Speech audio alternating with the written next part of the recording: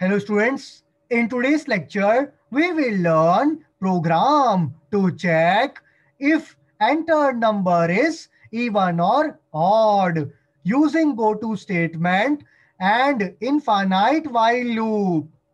In the main function, we have declared four integer variables: even count, odd count, and choice. Even count and odd count is initialized with value 0. Now we have infinite while loop, while and in parenthesis 1.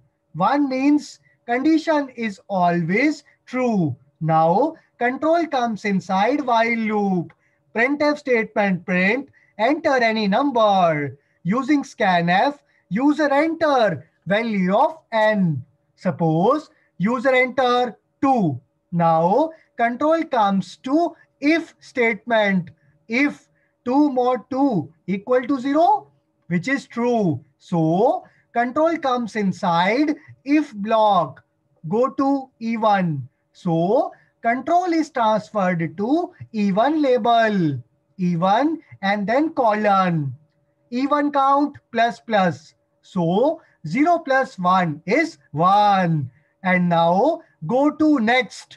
So control is transferred to next label. Next and then colon. Printf statement print. Do you want to continue? Press 1 or 0. Using scanf, user enter value of choice. If choice is 1, then continue the process. And if choice is 0, then if condition will become true. And break statement inside if will bring the control out of infinite while loop.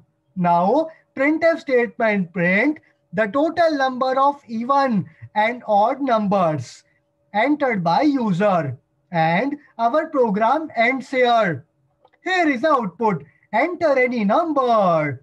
User enter 2, which is even. So even count is incremented by 1. 0 plus 1 is 1. Do you want to continue? Press 1 or 0. User press 1. Again, enter any number. User enter 1, which is odd. So odd count is incremented by 1. 0 plus 1 is 1. Do you want to continue? Press 1 or 0. User press 0. So total number of even numbers are 1 and total number of odd numbers are 1. So we end our lecture today. Thank you.